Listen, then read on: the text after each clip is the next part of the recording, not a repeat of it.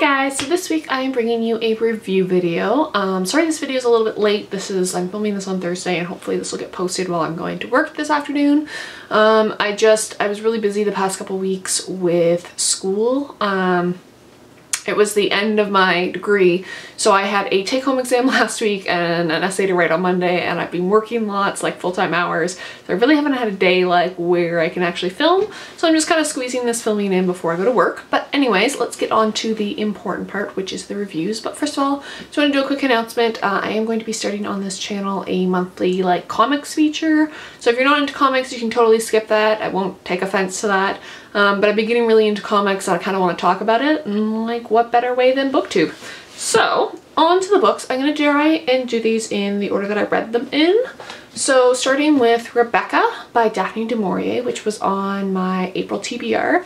Absolutely loved this book. Oh my god. This was like mind-blowingly good if you like gothic literature.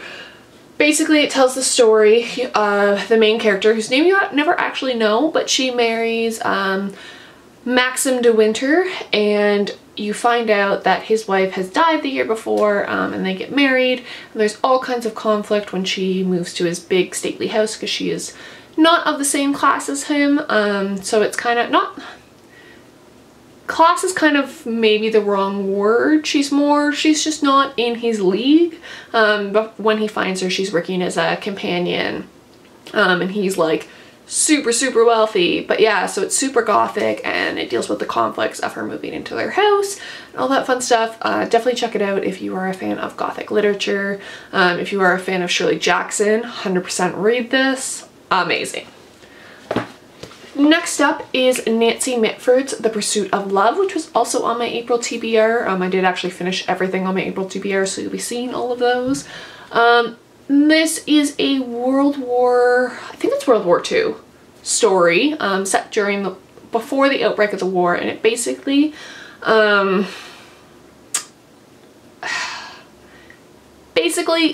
it deals with being a woman prior to World War II.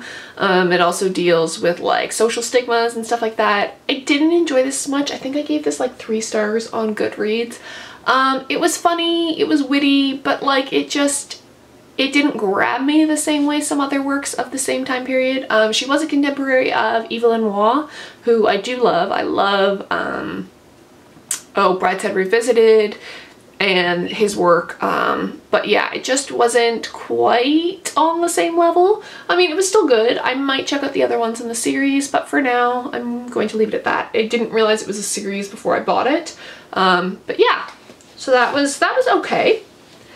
Next up, I read E.M. Forster's Maurice, which maybe because people hyped it up so much for me, because everybody's like, you love Forster, you have to read Maurice, it's gonna blow your mind.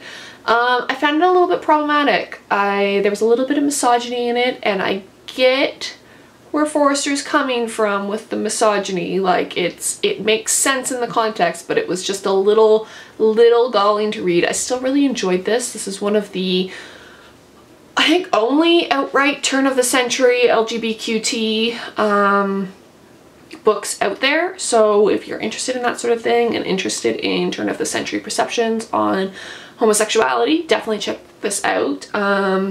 Basically it details Maurice, the main character, naturally, his kind of like acceptance of himself, and it's a little bit more uplifting than one would expect. So I think I gave this 4 stars.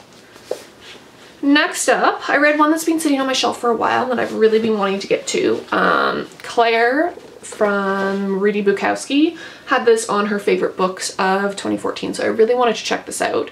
And it is Mrs. Dalloway by Virginia Woolf. This is my first ever Virginia Woolf, and I actually really enjoyed it. I think I gave this 4 stars. It's stream of consciousness, so at first I found it really hard to get into, but I took people's advice and read this like more or less in over like a couple sittings. I didn't prolong my reading of this, and that really helped. Yeah, I found this really great. Definitely feminist, definitely, you know, interesting. I especially like how she deals with the trauma of World War I and, you know, soldiers coming back after World War I. Thought that was fantastic, with Septimus.